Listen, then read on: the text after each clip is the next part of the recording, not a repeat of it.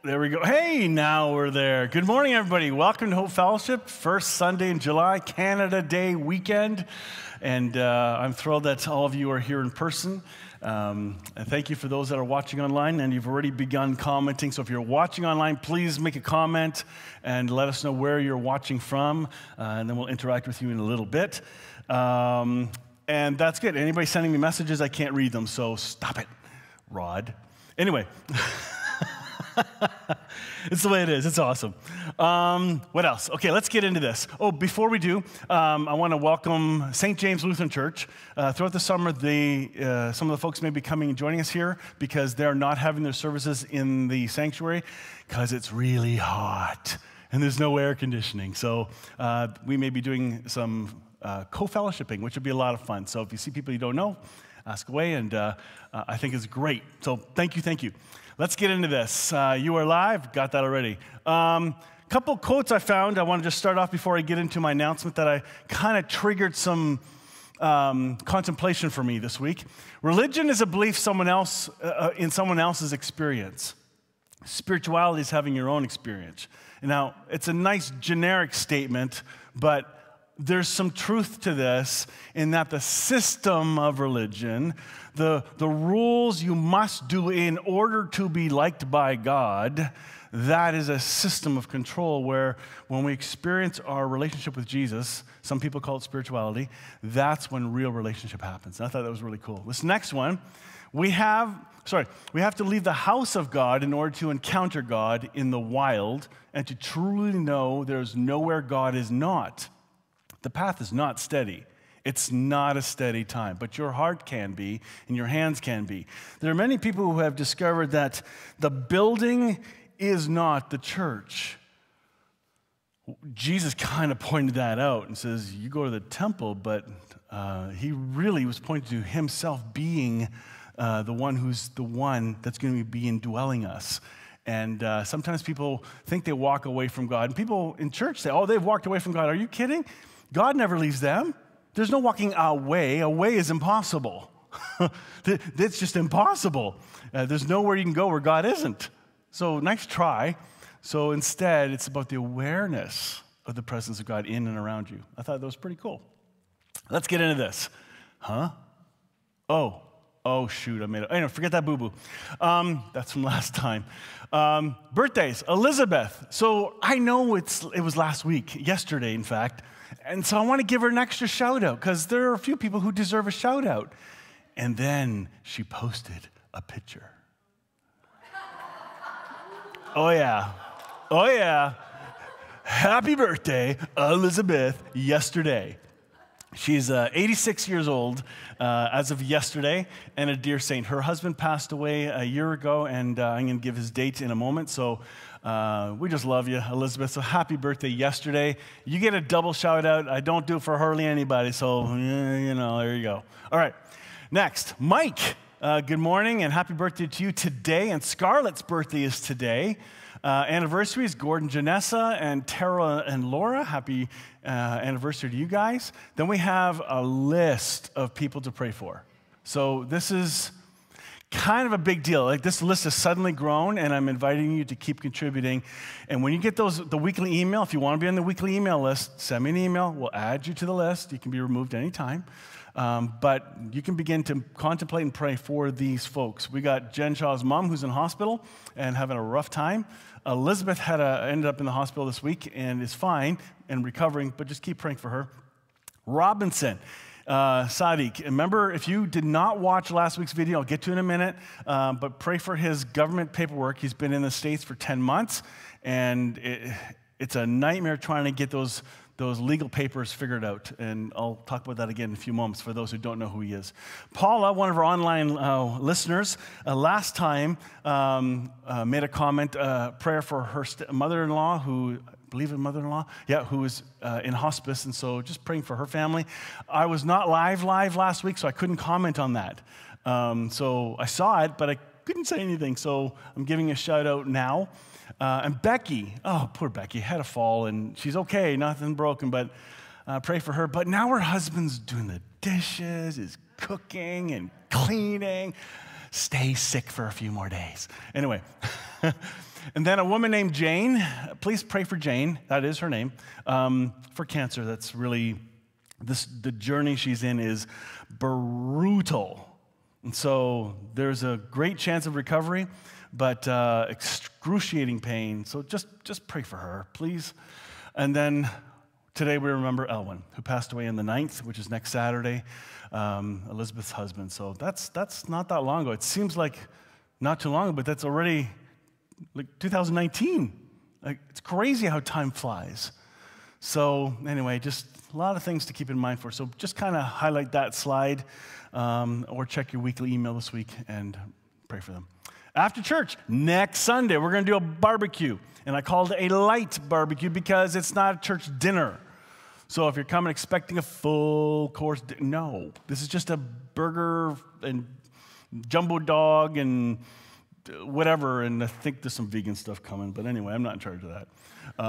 But either way, it's just for us to connect. So if you haven't been here for a while, those watching online that haven't been back for a while, come on out. But I'm begging you, please reply to the email that you are coming. We'll have extras, but it's nicer to know a rougher idea of how many are coming, because then we can just have a fun. We're just going to open those doors, provided the weather's good. If it's raining, pouring, we're not doing it, or we'll do it in here. We'll find another way to cook them.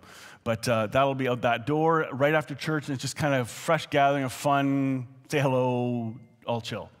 Is that good? All right. Yeah, see? Not a dinner. This is, hey, I haven't seen you for a while. Just in case expectations go too high. Support. Thank you for those that are supporting week to week or month to month, however you do it. If you believe in what we're doing, financial support, we need it. Can't club anybody over the head because it's not biblical at all. So this is more of an invite to support. And thank you for that so far. Check your email this week. There's a pleasant change in our financial update that some of you who have been looking at it, you'll be surprised. Those who haven't, you won't have a clue. But anyway, next, music. Today we do not have live music, but I think next week we do. I think. I love it when we, yes, Jesse's on, yay! Okay, so Jesse's on next week. Phew. But these two songs, I think we've done them not too long ago, but the reason I chose them is they dovetail with today's message. So listen to the words carefully. So we're only doing 2 songs this morning. Sit and enjoy, sing along, hum along, or just let the music speak to your soul. And then we'll get going with stuff in just a moment. So here we go.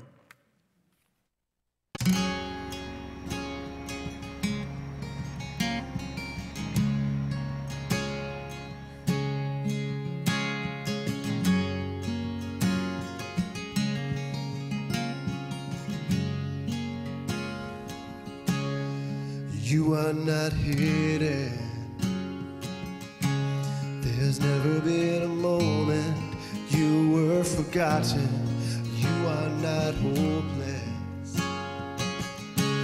Though you have been broken, your innocence stolen, I hear you whisper underneath your breath.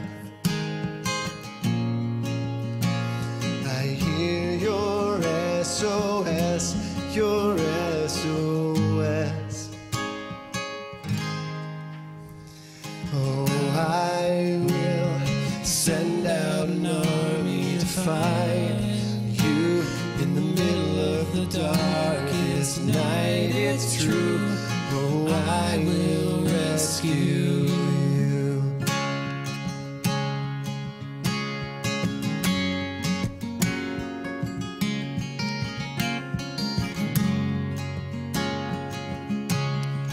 There is no distance that cannot be covered over and over. You're not defenseless. I'll be your shelter, I'll be your armor. I hear you whisper underneath your breath. I hear your SOS, your SOS.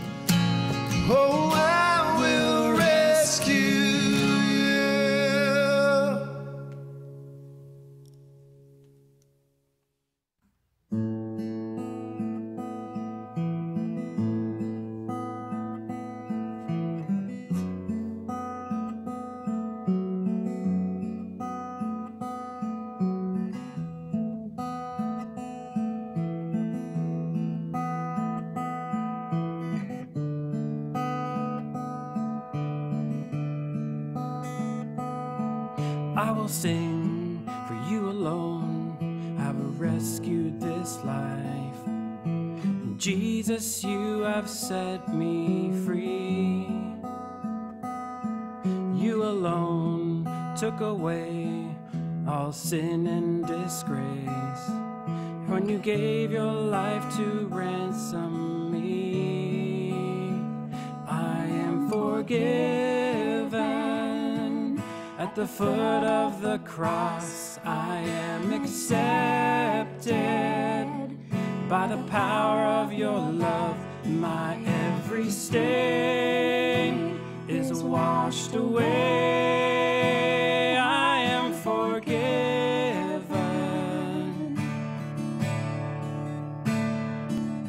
Here I stand in the light of your glory and grace, where heaven's love and justice meet. Now I live for the one who has called me by name, who is risen and alive in me. I am forgiven. At the foot of the cross I am accepted. By the power of your love, my every stain is washed away. I am forgiven.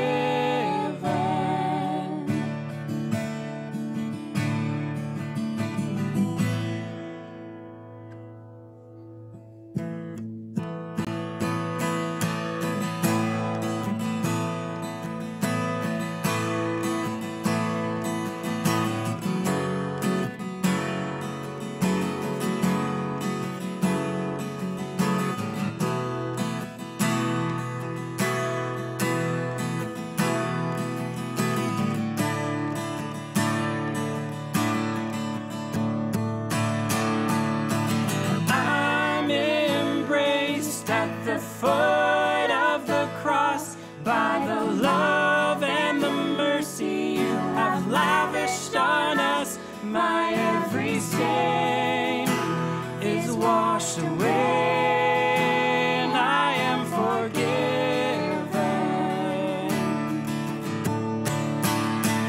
Oh, I'm embraced at the foot of the cross, by the love and the mercy you have lavished on us, my every stain is washed away, and I am forgiven.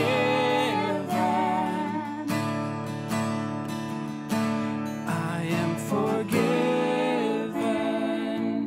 At the foot of the cross I am accepted.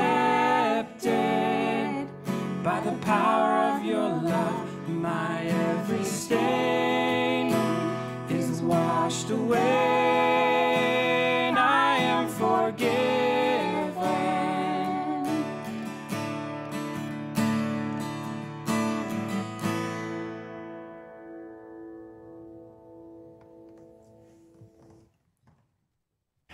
How'd you like that?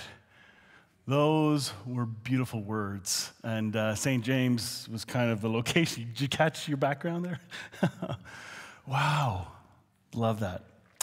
And thank you to our musicians who do this.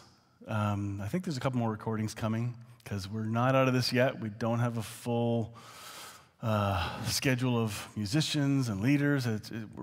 My hope is that this September will be kind of our restart, and where we can begin again and kind of reset and know what we're working with. So that's my hope. All right, can I have the power for the clicker? All right. All right, here we go. There we go. Kids time. Anybody that's going to go down to hang out with Megan, careful. She can be really mean. I don't think so. Sassy, yes. That's awesome. All right. All right, let's say hello to those who are watching online and from where they're watching. Those that are sitting here, I'm really glad that you are here. Now, I made a mistake a long time ago, and Lori was sitting there, and I wanted the online people to know who's sitting here. So I thought I'd call out names, but I have this really bad problem. I freeze And I forget people's names, people I've known like a long time. And sure enough, and Lori just going, she's trying to go like this, don't. And then, because I messed up. And I bumped into somebody yesterday at a funeral, and she looked at me, and I went, yeah, I remember the face, don't make me. And it was Chelsea Jackson, so that's pretty cool. I bumped into her, and but I had to apologize for not remembering her name. It's like, oh. Anyway, that's one of my weaknesses, so there we go. Deal with it. All right, Karen, good morning, and see, Wellesley. Howard in Sorrento, British Columbia. Hopefully the weather's good there for you. Thank you for chiming in. It's bright and early for you. Elizabeth and Norma are watching from St. Jacobs. Brenda and John from Kitchener. Jim down in Windsor, good morning. You have a wonderful day too. Alex and Karen in Ottawa, good morning to you guys. And Debbie and Jerry in New Hamburg. Paul and Debbie down in Chatham. Rod's watching on Twitch, which really is in Kitchener, but watching from the website. Just make sure you don't itch. Anyway, here we go. Becky, good morning from Waterloo, and Becky and Wayne. Hope you're doing okay, Beck. I really, really do hope. Drew from the fifth row. And, all right, Nancy from Waterloo, good morning. And Bev down in Chatham. Hey, good morning. That's great. You got two Chatham families watching. Ron, Sharon, good morning to you guys. And then Elizabeth said, I knew I'd seen you in an, Rod Sider writes this, Elizabeth, I knew I'd seen you in an earlier life on Star Trek. He was commenting on the picture. That's awesome. Norma writes, Elizabeth got a huge laugh out of her birthday acknowledgement. Ha ha. Yes, it was funny. And then Brian from 3rd row, and Rainey down in Alabama. Yay. Bob Engel, I forget where you live, Bob, but somewhere in the States, obviously. And then Rainey, he says he has to take off a moment to join their worship service. And he's conducting 17 baptisms this morning, 9 men from 2 drug rehabs. He's a chaplain at a drug rehab place. Like this is Saint Rainey. I love this guy. He was actually in the forgiveness conference and shared a lot of his heart in that. It was phenomenal. If you don't know Rainey, friend him. He's just an awesome, awesome person. And he says beautiful music. Wayne and Jackie, good morning from Kitchener. Paul, Bethany from Durango, Colorado. And congratulations on your Stanley Cup. Anyway, Susan from Stony Creek. Yay. Thank you, everyone. So there's quite a few watching from different places. It's a lot of fun. I'm not going to name everybody who's here. I'm not going to fall into that trap. All right. Let's begin. Heavenly Father, this morning, will you soften our hearts to hear what it is we need to hear this morning? If we've already heard it, great. But if there's more you want to encourage us with, I pray you put our antennas up so that when you do try to get our attention, we're ready to hear what it is you want to encourage us with. I pray this in Jesus' name. Amen. All right. Intentional thankfulness. I thought I was done. I did 2 parts, and then as I got thinking through the message, and even changed this morning, so, oh, don't do this. Yeah, I was scrambling. It was a lot of fun. So part 3, we're putting a 3rd one into this. I want to begin with a devotional from Henry Nouwen. Henry's got a lot of great stuff. And this was on the choice of gratitude. And I think sometimes when things aren't going well, when we become bummed out, anxious, whatever you want to call it, it's then we need to intentionally be thankful to help direct our attention. Because when we're anxious, our attention is on anxious things. Let's read. Gratitude goes beyond the mine and thine and claims the truth that all of life is a pure gift. In the past, I always thought of gratitude as a spontaneous response to the awareness of gifts received. But now I realize that gratitude can also be lived as a discipline. Now, this is an important point. The idea of being thankful for what you have, that's kind of what's been taught. That's kind of how we've talked about it. Just, be grateful. There's more. The discipline of gratitude is the explicit effort to acknowledge that all I am and have is given to me as a gift of love, a gift to be celebrated with joy. Gratitude as a discipline involves a conscious choice, not just a reaction. I can choose to be grateful even when my emotions and feelings are still steeped in hurt and resentment. It is amazing how many occasions present themselves in which I can choose gratitude instead of a complaint. Now, I have not perfected this. That's hard. The choice for gratitude rarely comes without some real effort. But each time I make it, the next choice is a little easier, a little freer, a little less self-conscious. There is an Estonian proverb that says, "Who does not thank for little will not thank for much." Acts of gratitude make one grateful because, step by step, they reveal that all is grace. I love that. Thank you, Henry, for that. We need something to set our emotions in mind. So let's dig in. I want to begin with a story. Luke 17. I had an aha moment this morning from this story. I was like, what?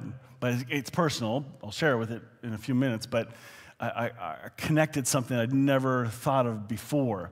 I was beginning to, I'll read the story first.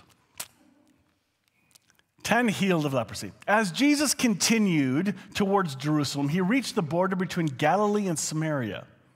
As he entered a village there, 10 men with leprosy stood at a distance. Now, keep in mind, if you had leprosy, you had to stay away from everybody. It was like the plague. You were the most ostracized in the whole village. You were unclean, and you had to stay away. And if you dared not, they could stone you to death right away because of your disrespect and disobedience. So they stood away at a distance, crying out, "Jesus, Master, have mercy on us." He looked at them and said, "Go show yourselves to the priests, because the law requires this." And as they went, they were cleansed of their leprosy. By the way, it says as they went. So as they are going, they are being cleansed. One of them, when they saw that he was healed, came back to Jesus shouting, "Praise God!" Can you imagine doing the walk and all 10 of you and suddenly, "Hey, your skin's cleaner up." What? Can you just imagine the exhilaration of whatever's going on? My nose is back. Like, who knows what was going on? I know they didn't have mirrors, but anyway. He fell to the ground at Jesus' feet, thanking him for what he had done. And this man was a Samaritan. Keep in mind, the Samaritans were hated by Jews. Jews would go all the way around, like take an extra couple days around the whole region to avoid being in contact with Samaritans. They had a beef, a religious beef. That doesn't happen in our country, does it? That doesn't happen in North America. We fight over our faith, right? No. The Samaritans said, "We're supposed to worship on this mountain." And the Jews said, "No, we worship in the temple. You're wrong. No, we're wrong. You're wrong. No." And it's like this back and forth, and they just hated each other. And yet, it was the Samaritan that came and said, "Thank you." Jesus asked, "Didn't I heal 10 men? Where are the other 9? Has no one returned to give glory to God except this foreigner?" And he's saying this for everyone else. He's not saying it for the Samaritan, making him feel like bad. No. And Jesus said to the man, I love this, "Stand up and go. Your faith has healed you." Or, "Your faith has saved you." Does that mean the other 9 weren't healed? No, they're fully healed. Here's what hit me. If what Jesus did at the cross affects all humanity, and only one comes back out of all humanity, the few, I would say maybe those are the ones who come to the awareness, the revelation of the love of Christ and place their faith in Jesus, while everyone else still has that healed. But when you're going to hear a response from another translation, you're going to see This one recognized the source of the healing. I'm going to share with you a whole bunch of translations. I love doing this because one translation cannot share all of it. It just doesn't work. Anybody that studies history and languages knows that. So let's dig into this verse because it's really big. The First Nations translation says, "And he said to the man, 'Stand up, be on your way. Your trust in me has healed you.'" How is that possible? Well, all 10 went. He told them to go, and if they listened, it would have happened, and they all went. So they all had some trust, maybe even a sliver of trust, just a sliver. Maybe it's true. Are you going to try? I'm going to try. I'll try anything right now. Just a sliver of hope that this could be real. And they went. The moment they took the first step, faith became active. And step by step by step, the trust and hope in the one who declared what can happen. Love that. The Message translation, which is a very relaxed translation from Eugene Peterson, "Then he said to him, 'Get up on your way. Your faith has healed and saved you.'" And you'll see why in a few minutes, why both words are there. Beautiful words. And this is from the Mirrored translation. I love this because this makes a little more sense. So this is verse 18 now and 19. The 9 Jews obviously didn't connect, because he's asking, hey, where are the other 9? The 9 Jews obviously didn't connect the dots to recognize me as the source of their healing, and therefore didn't even bother to turn back and glorify God like this foreigner did. I love how that is said. Again, this adds to the artwork that's being set up for us to understand this text. It's not just a flat reading of words. There's a lot going on here. Then he says, he then told the man, "You can arise and continue on your life's journey, knowing that it was your faith that rescued you, not something you earned through a religious formula as a reward for obeying some moral Jewish laws and principles." Which was the meme I shared at the very beginning. Your faith has rescued you. And then if you have the book, The Incarnate Faith, the book Divine Embrace, I think a couple of you do. But read that chapter on incarnate faith as it describes what is faith. Because this faith, we say your faith healed you. Well, hang on. Whose faith? My faith? Do I have faith on my own? Do I have my own individual, independent, separated from God faith, my own cubby of faith? No, none of us do. Faith is a gift. Another word for faith is trust. That's why we see the word trust in these translations. The faith you have for anything is a gift from Jesus to you. If he gives you a lot, woohoo, celebrate. If he gives you a little, celebrate, because that's still a lot. This is worth thinking about. Faith. Remember I forget that verse now, Galatians 2:20. There's no longer I who, anyway, I can't, my brain's frozen because I'm on this. But we live by the faith of the Son of God, not faith in the Son of God. That's what that Galatians 2:20 is. Most translations will read it, I live by faith in the Son of God, which is dependent on who? Who's the one that you have to depend on if you read that verse that way? Yourself. Well, you've never been called to trust in yourself, unlike our society. You're called to live by Christ in you. And we live by the faith of the Son of God. The Young's literal translation says, I live by Son of God, faith. That's why it's so much easier now to have conversations with people and not try to get them to have faith. Pressure's off. It's not my job to give people faith or help them have faith. My job is to reveal the good news that we have been reconciled. And when you believe it, it changes everything. Now, let's get a little deeper, just for fun. Mounts reverse interlinear New Testament. So this is where they take the English and they have the Greek and the numbers and all that weird stuff, and they show you what the language is from the translation. So it says, your faith has made you well. So the word faith is called pistis, and has made is sozo. Made you well, sozo. What do those words mean? Glad you asked. All right, faith. Here's what pistis means, and you're going to be shocked where in Scripture the word pistis is, and it's not always using the same word faith. Believe is sometimes there too in others. So here's what it means. This is the faith. Your faith has healed you. Faith, belief, firm persuasion, assurance, firm conviction, ground of belief, guarantee, assurance, good faith, honesty, integrity, faithfulness, truthfulness. In the New Testament, faith in God and Christ. That's a very short summary of what faith is. It's not an item to be grasped. I'm going to have some water now. There we go. Now I have water. Well, now I don't have water anymore. No, I don't have faith. Now I have faith. No, it's not like that. It's internal, and it's a gift. You would stop telling people to have more faith. I grew up with that, and it's still prominent. I'm finding it more and more in our culture, and things are getting worse in our religious world, where pressure is being put on for severe performance and control. Listen, Jesus modeled control for us. If he wanted to pull rank, he could have pulled rank. And do you know what he did instead? Submitted. You want to pull rank? You want to control?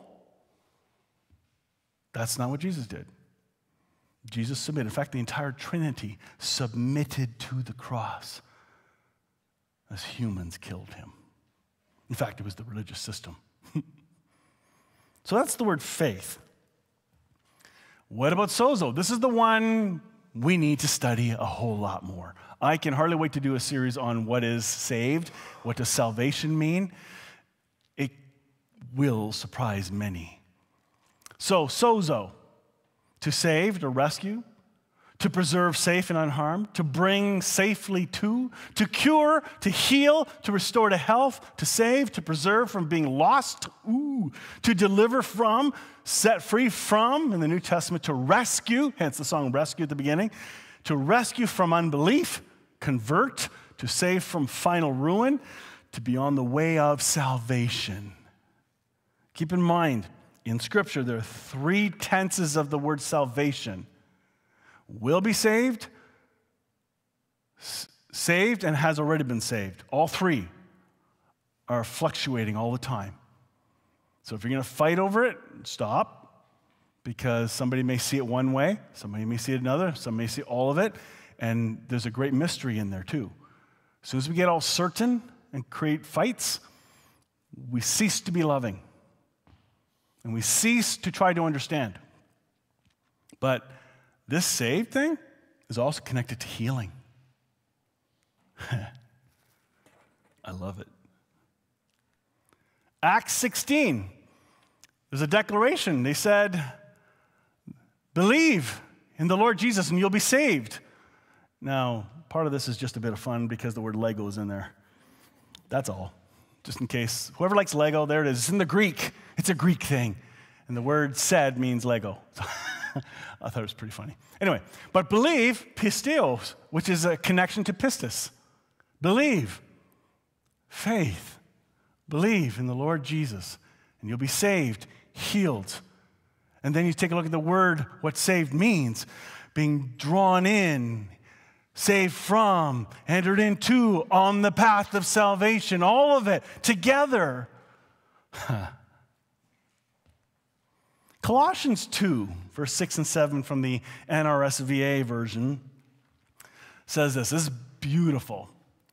As you therefore have received Christ Jesus the Lord, continue to live your lives or walk in him, rooted and built up in him and established in the faith, just as you were taught, abounding in thanksgiving. There's a lot there for a moment. As, therefore, you have received Christ. How did we receive Christ? Was it your Really special, sincere prayer? Was it the time you were in real trouble and you actually meant it? Or could it be a combination of all the times you half meant it because you were trying to control God, because you wanted to escape from a problem, and then you made a deal and say, hey, if you do this, I'll do this? How many times have we prayed that? I have prayed that over and over in my past. Yeah, I'll serve you better if you let this save you. It's terrible, but that was where I was. I love Jesus dearly. And at no one time have I ever fully understood Jesus. Even today, not a chance.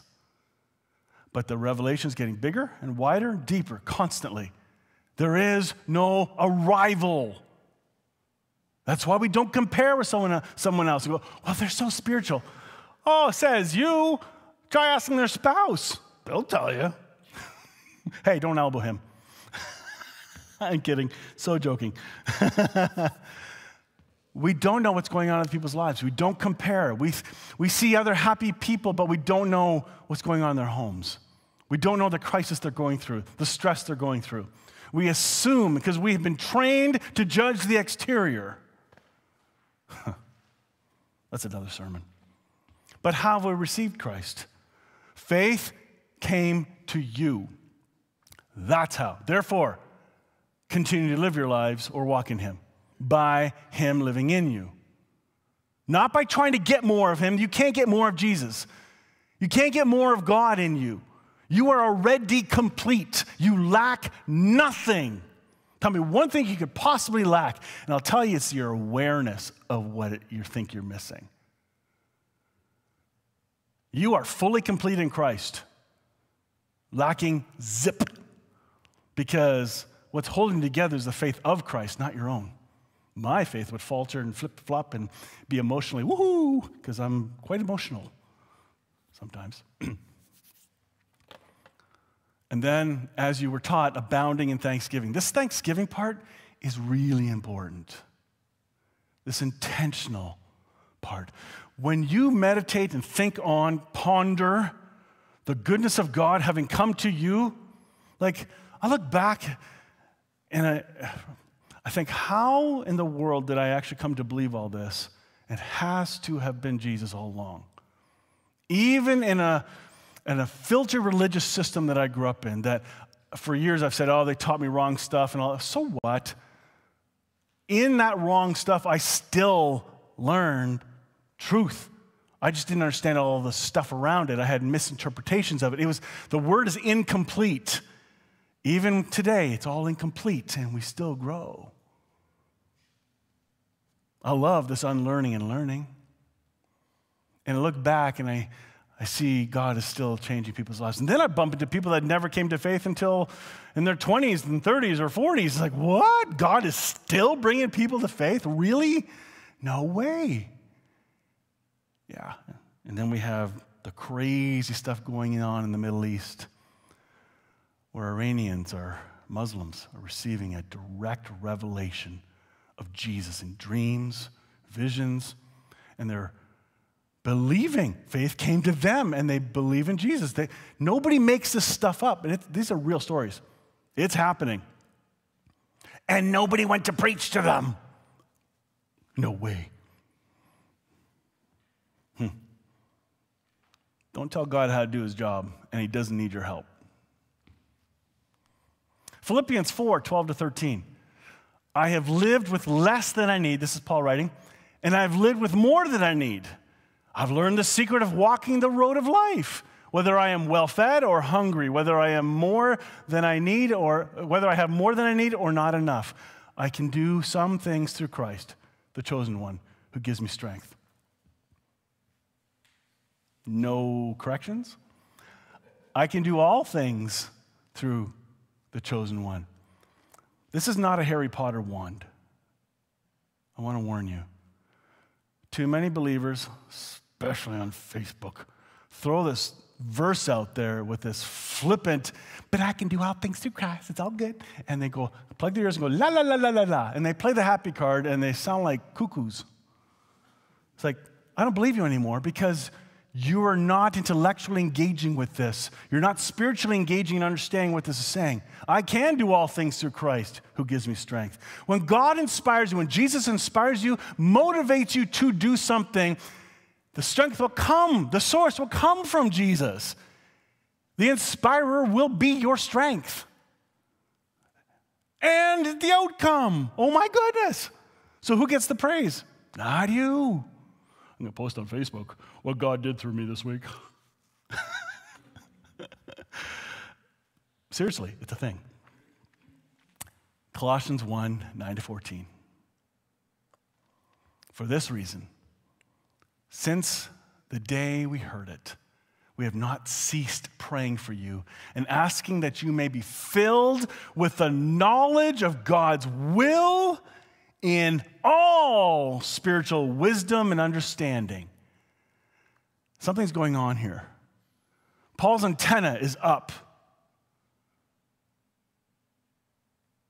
He's praying. Not necessarily on his knees, probably was, but praying constantly. Do we pray for one another like this? Maybe we're unaware.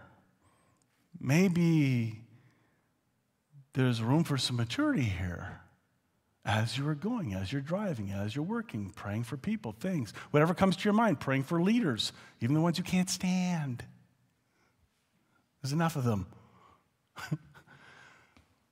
He's not stopped praying. But praying what? I saw a hilarious joke. It says, I thought you said you were going to pray for me.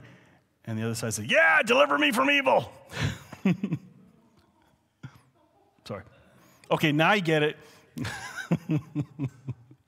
Bad joke. But anyway, the prayer is in all spiritual wisdom and understanding, that it will be filled with the knowledge. Pray for the knowledge of God's love in others. You may not even need to pray for people's healing. You can. But when we pray, I pray for peace in people. I was on a Zoom call yesterday with a dying man. They put me on Zoom so I can see him and pray for him. My friend Terry. He probably will pass away today, and I don't know. But I pray for his peace, that he'll experience the love of God. Not that he gets healed. Let God take care of that. He can pray that prayer himself. Jesus is praying anyway. So I want to pray for peace. I want him to feel Jesus around him. Like, you should pray for his healing. Well, that was not led to me to do that. Oh, maybe that's a clue. Maybe this is actually about abiding in Christ. Jesus lived by listening to his Heavenly Father every step of the way. Every step of the way, moment by moment by moment. Even when he turned the water to wine. First miracle in the Bible. Great miracle, by the way. Mama, it takes a mama. Son, we need wine. Now get some. However she did it. But she did the mama thing. And he said, Mama, it's not my time. And I have a hunch in those moments, he's talking to his Heavenly Father. It may not have been the time. And then maybe 20 seconds, 30 seconds later, Papa says, now's the time. Just like when he went to Jerusalem. Told the guys, nope, not my time. Well, they were gone for half an hour. Now go. What's with the timing? How come Jesus never questioned the timing. He listened and trusted his Heavenly Father to guide him, what to say, where to go, moment by moment, instant by instant. On his way to Lazarus' tomb. The only guy I know that shows up 4 days late for a funeral. Not a good model. But he was listening to his Father, working on healing. Even when he arrived, he knew he was going to heal Lazarus and raise him from the dead, but he does something different. Gets to the gravestone. What is it? What happens? He sees the people crying. He doesn't do the religious leader thing. Now I'm here. You can stop your crying. I've got this. Trust me, I got this. Like, hey, you guys are crying too much. Don't you have any trust in me? Nothing like that. The exact opposite happens. What does he do? He weeps. Why would Jesus weep? I'll tell you, it's because he was human. He identified with their pain. He may have known he was going to heal at that moment. He may not have. We don't know. But even if he did, this is about love. This is about gracing those who are there. And he wept. Not just a trickle, but he wept. And that's what we need to learn as believers, to be with people. Have ears to hear, emotions to feel what's going on around us. Nobody's going to get it right, but the practice of awareness. Holy Spirit, who do I need to speak to? And you'd be shocked at how many times the Holy Spirit may prod you, nudge you, buy that person coffee, buy this, serve this, clean that yard for that person. Encourage that person. Smile at that person as you walk past them. Now, quick! who knows? And then it continues, verse 10. So that you may lead lives worthy of the Lord, fully pleasing to him as you bear fruit in every good work and as you grow in the knowledge of God. It does not say you'll be a fruit. It means you'll bear fruit. Fruit is the excess, the result of the love of God working its way through our, listen, soul and mind. The love of God. First of all, you got to believe you're loved. If you're not quite there, let God work on that. Be loved. May you be made strong with all the, here it is, strength that comes from his glorious power, that you may be prepared to endure everything,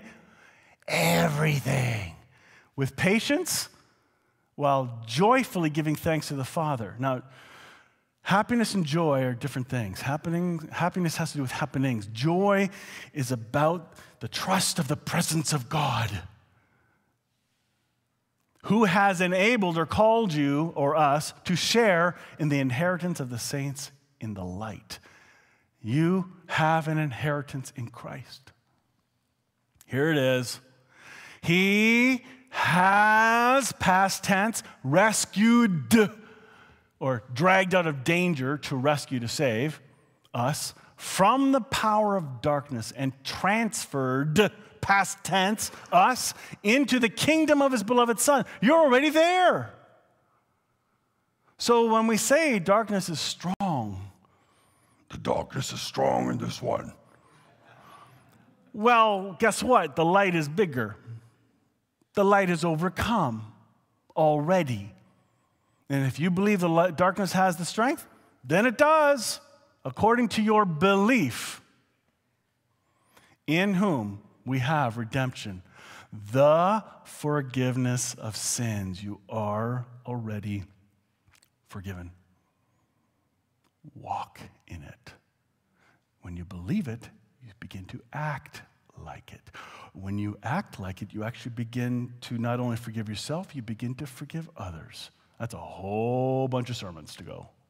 We've gone through that one, but that's a big one. How do we walk in thanksgiving? By acknowledging the belief in us. And every one of us has been given a measure of belief. This week, what will it look like to you?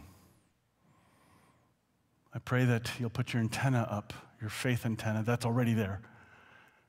And maybe Jesus will encourage you.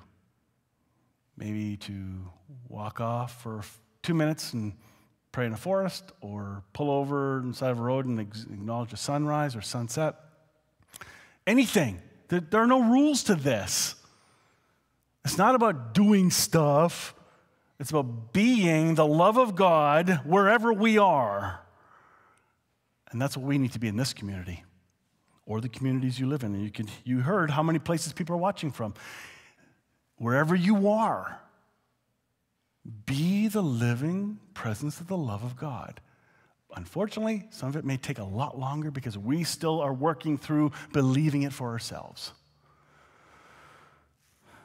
When you're frustrated, angry, take your eyes off the ones you're angry with. It's a misdirection. Put your eyes back onto Christ and let that light push out any darkness, that false darkness, and be love. Be loved and be loving. Let's pray. Heavenly Father, wake us up to the truth inside of us already. Will you gently help us understand? Will you gently open our minds? I pray today you'll have encouraged everybody who's heard this. I pray this in Jesus' name. Amen. All right, some reminders for next week. Online support, if you are enjoying our connection as a Hope Fellowship, please do. And by the way, Nancy, I got to go back and read some of this. Nancy Premier from London said hello. Nancy lost her dad this week, so he suddenly died, and there's supposed to be a funeral in Cambridge on Friday, I think. So look up her stuff there. I don't know if I skipped over it accidentally or what, but Nancy, thinking of you, and we care about you. Wednesday morning, Still Growing Grace, an online chat about different topics, especially some of those hot topics that we're wondering about. Does the Bible really say this, or how do I understand this? This is always how I've always heard it. Now, is there another more hope-filled perspective? That's what that program's for. If you're not on our email list, send me a message or give me your email address and we'll put you on. And then next Sunday's the barbecue, so please email me back. Reply to the church email, either from last week or the one coming this week. Tell me you're coming or not, and how many. Or just say, hey, Boughton family's bringing 3, so, or 4, whatever. I saw 4 now. Okay, I thought him put 3 fingers up. So just let me know so that we have a rough idea. And then we'll still have extras, so even if you can't contact me, we still have some. There's no problem. But it's better to be prepared for 50 and only have 30 show up than have 75 show up and we only have 50. So, all right. And that's it. See you next Sunday.